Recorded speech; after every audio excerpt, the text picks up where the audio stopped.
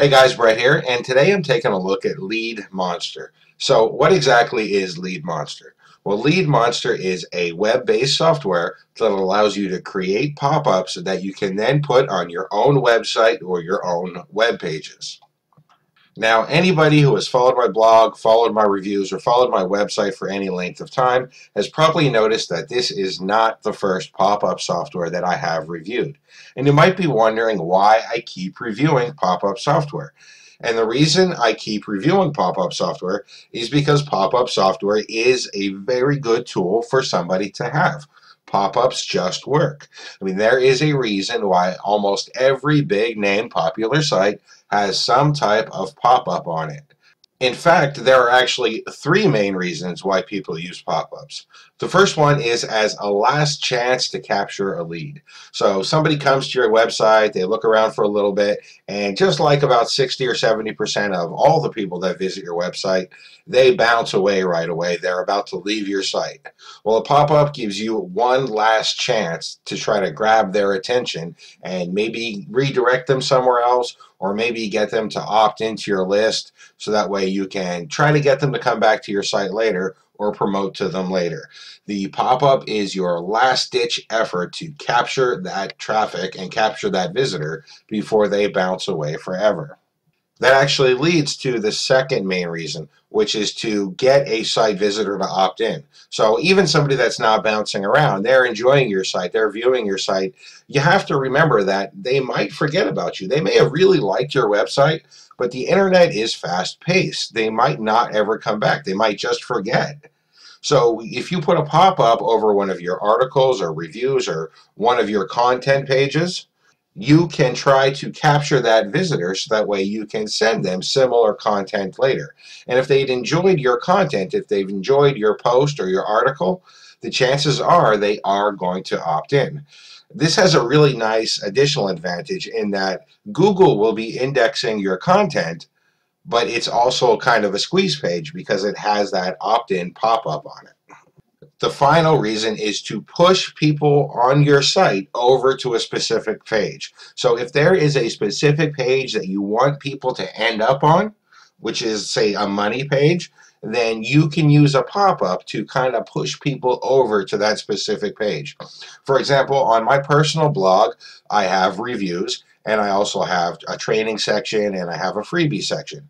Well, maybe I want to push people over to the reviews. So I could put a pop-up in the freebie section that will try to kind of coerce people to get over to the review area so that way they can start seeing my reviews. Okay, so let me go ahead and log into my Lead Monster account and we will take a look at the software together. So one of the first things that I always look for when I log into a new software to test it is I look for the tutorials and I look for the help. Not that I'm actually going to watch the tutorials because I'm like most people. I don't want to watch them. I just want to dive right into them. But I do want to be able to see that they're actually there for me if I need assistance. And in Lead Monster, there's actually a couple of ways to get assistance if you need it. They have this quick start guide right here. They have this FAQ section right here, and they also have this really cool tab on the right hand side that you can click to get support and email their support if you need to. So there's quite a few ways to get assistance if you need it, but like I said, just like most people, I'm actually not even going to look at the tutorials. I'm just going to go ahead and dive right into it and start using it. So the first thing I'm going to do is click on Create New Campaign. Now it's going to ask me to enter a name for my campaign, and I can enter anything I want. This is just for my reference only, so I'm going to call it My Test. And then it's going to ask me what kind of campaign I want to create. And there are several options. I can create a little mini landing page. I can create an opt-in form. I can create a video pop-up, a webinar pop-up, a yes/no pop-up, a niche pop-up, a small pop-up, or if I really want to, I can create a custom template from scratch. You probably won't have to create a custom template because there are quite a few templates for each of the categories. So these are the landing page templates right here, and then the opt-in form templates. There are a bunch of them. The video templates, there's quite a few video templates. yes, no templates. There's just a ton of templates in here. There's really no reason to, you will need to create your own template. And that's actually really good because most of us aren't really that artistic or aren't that very well graphically inclined. So it's really cool that they have all of these templates here for you. There's actually, I think, over 100 templates here for you. Now, for this example, I'm just going to go ahead and create a yes-no pop-up. This kind of pop-up would actually be used for the third reason that I described earlier. This type of pop-up would be used to redirect somebody to a specific page on my website. So what a yes-no pop-up is going to do, it's going to pop up, grab their attention, and ask them, would they be interested in something? Yes or no. If they click no, then the pop-up closes, and then they continue reading that particular website or that particular blog post. If they say yes, it redirects them over to a page that provides them with that thing that I asked them if they were interested in. Now, I have quite a few templates to choose from. I actually like this one right here, so I'm going to click on it and press the Proceed button.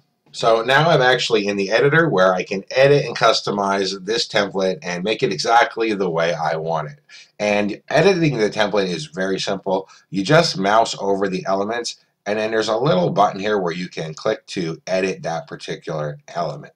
So if I want to go ahead and edit the text, I can use the simple WYSIWYG editor to edit the text. If I want to edit things that are graphical or that have more options other than text, for example, this blue box here, if I want to make it a red box so it matches my blog, I can just go ahead and click on the option setting right there. So you can see I can have a background image, I can select from the library of backgrounds that they want, I can pick a gradient color, or I can pick a solid color if I want. I just want a solid color that matches my blog, so I'm going to go ahead and change this and change it to a red color and click on apply. So what I think I'm going to do is I'm actually going to put this pop-up on my own blog in the freebie section. I'm going to do exactly what I said. I'm going to try to use this to redirect people over to the review section. I have a lot of people that come from organic traffic that go to the freebie section, and what I really want though is for them to watch my reviews and read my reviews. So I'm going to try to use a pop-up to redirect them over to where I actually want them to be on the website. So I need to go ahead and edit this text here, obviously, so that it matches what I'm trying to offer or what I'm trying to do to people. And again, I can just use this WYSIWYG editor. It's very easy to do. So I will go ahead and update that right now. All right, so I've updated my text. That took me about 25 or 30 seconds. It was really easy to do. I could have customized it even more. For example, I could have changed the button text if I wanted to. You can see this is fully customizable. You can change the button text, you can change the font family, the font size, everything is completely customizable in here. It also has something that I actually think is really neat. It has these little animations. So I can change the hover animation and make it do a little like animation when people mouse over it. So let me see one that I like here. Let's try Pulse. Yeah, so that's pretty neat. And it makes it look a little bit more sharp, a little bit more professional. So I'm going to go ahead and actually add that. And you know what? I'm actually going to add an animation to this as well, to this Get 100% Honest Reviews. I want that to jump out a little bit when the pop-up shows. So I'm going to go ahead and click on this, and I'm going to pick an animation for that as well. Let's see. I'm going to get bounce now. I like that rubber band. That's pretty neat. So I'm going to do no time delay. I can add a time delay so that way it happens like after the pop-up starts, which is really good. If the pop-up opens and there's kind of a little bit of text in there and you want to point something out, you can make it maybe happen after a second or two, but I want it to happen right away. So I'm going to go ahead and click on that and click on insert. Now, as I said, this particular pop-up that I'm creating is to try to redirect people. It's the third usage that I described to try to redirect people over to a specific page inside of my website. So I'm going to obviously need to have a way to redirect them over to my website. And to do that, I need to edit these buttons. So let me go ahead and edit these buttons here. what I want to do is change this external URL setting. So I want them to go over to the review section of my website. So I'm going to enter the URL for that review section right in here. Now I also need to enter this no thanks button because I want the no thanks button to close the pop-up. If people say no thanks, I don't want to annoy them. I want them to be able to continue reading whichever post or get the freebie that they're on, because this is actually going to go into the freebie section of my website. And I don't want to bug them. I just want to present them with this opportunity to go over to my review section. So I want this no thanks button to close the pop-up. And to do that, I'm going to go ahead and click the edit button again. I'm going to go down here to the external URL section again, and I'm just going to click to close and update that. All right, so I pretty much have my pop-up set up the way I want it to. It's been, all of about a minute, and that's with me talking. It could have been less. It doesn't take long at all to make some really nice pop-ups.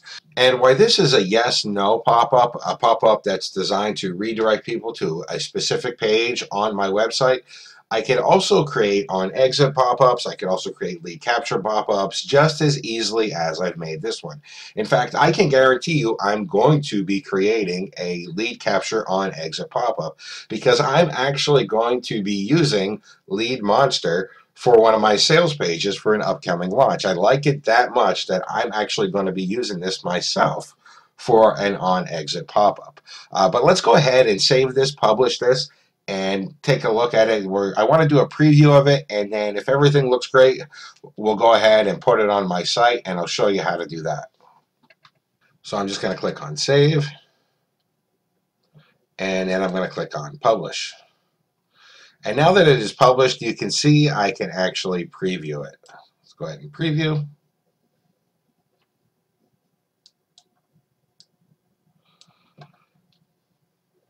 Okay, so everything looks good. My link is working. My no thanks is working.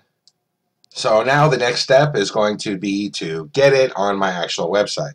And to do that, I am going to click on the Generate Script button right here.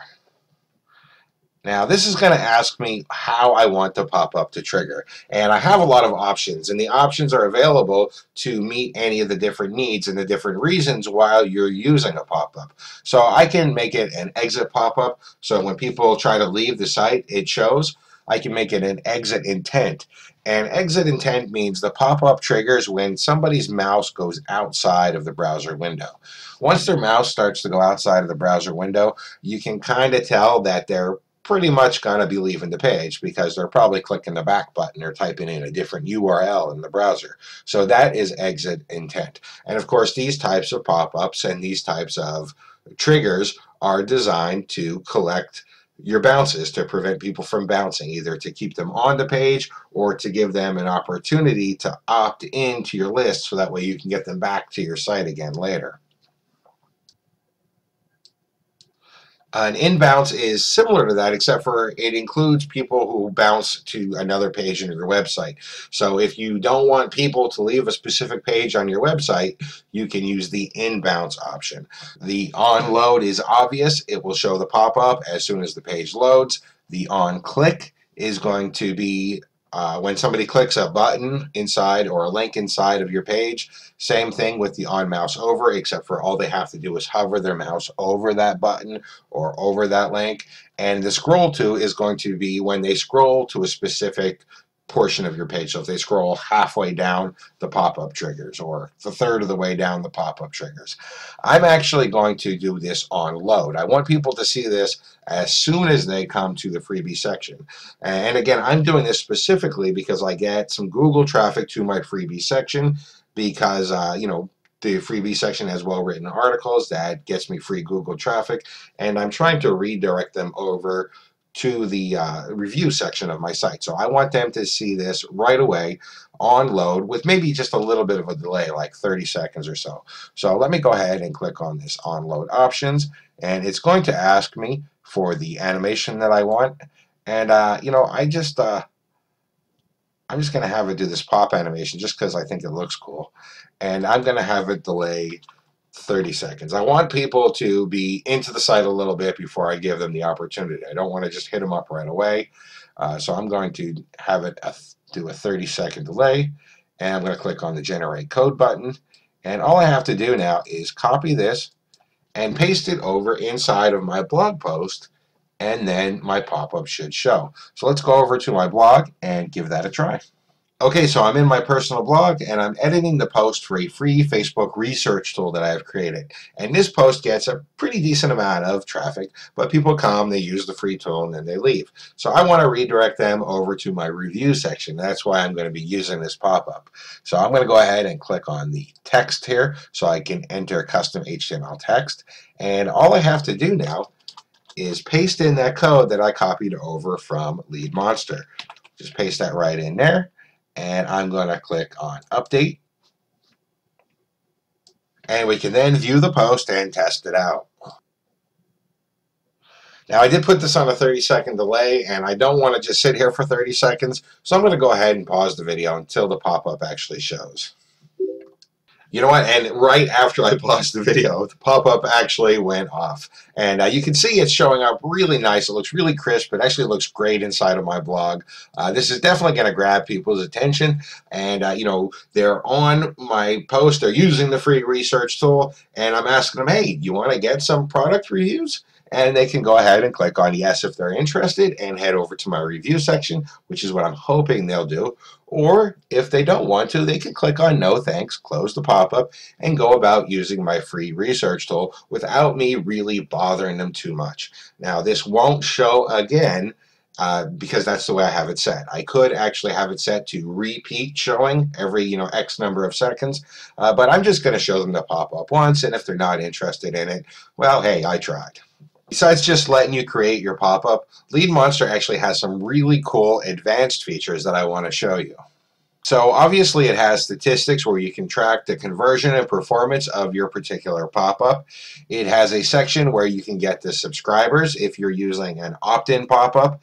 And just as a side note, this will actually let you add in your own opt-in form code. So it will work with any autoresponder that you have as well. A really cool feature that it has is the A/B split testing. So I can actually create code that will alternate between two different pop-ups, and that way I can see which one is performing best for me, and then focus my efforts on that one that is only performing the best. A/B split testing is a really cool feature because you're not putting all your eggs in one basket. You can actually try out two different pop-ups at the same time and see which one's going to work best, as opposed to just guessing, which is never good. It's never good to just guess. The best way to find out what's going to work best for you is to test. So I was really glad to see that it has the A/B split testing in it. It also has a really cool feature right here, which is the geolocation. And the way this works is I can actually set it so that only people from a specific location will see my pop-up. So if I only want people from the United States to see my pop-up, I can have it set so that only people from my United States can see my pop-up. If I only want people from France or Germany or anything else like that to see my pop-up, I can do that. And what's really cool is I can actually use this to make my pop-up in a language specific. So I can have it in French for French people, and then in English for everybody else, or in German for German people, and then in English for everybody else. Or I can even have it multiple, French for French people, German for German people, and English for United States people. There's a lot of functionality that you can add with the geolocation, and it was a pretty cool little feature that I see that they added, and I was glad to see it. So what do I think of Lead Monster overall? Well, it is a very well-designed software. It works excellent. The interface is incredibly easy to use. I did not watch the videos. I did not watch the, look at the FAQ or check out the quick start at all. And I had no problems using it. It's just that simple to use. But even though it's simple, it's incredibly powerful. It allows you to create all kinds of pop-ups, not just lead capture pop-ups, and it allows you to customize it very easily. It also comes with a ton of templates, over 100 templates, and has advanced features like A/B split testing and the geo-targeting. I keep reviewing pop-up software, and the reason I keep reviewing pop-up software is because pop-up software is something that everybody should be using. It doesn't matter if you have a website. If you have a website, you should be having a pop-up to try to capture your visitors, to get them on your email list. If you have a squeeze page or a sales page, you should have a pop-up to try to capture people before they bounce away. No matter what you're doing online, you should have some way of trying to capture your bounces and trying to capture your random traffic and add them to your list so that way you can market to them later. If you don't do that, you're just throwing away leads and you're just throwing away money. Pop-ups are an excellent and proven way to do this, and Lead Monster is a quality software that allows you to create great looking and highly functional pop-ups with ease.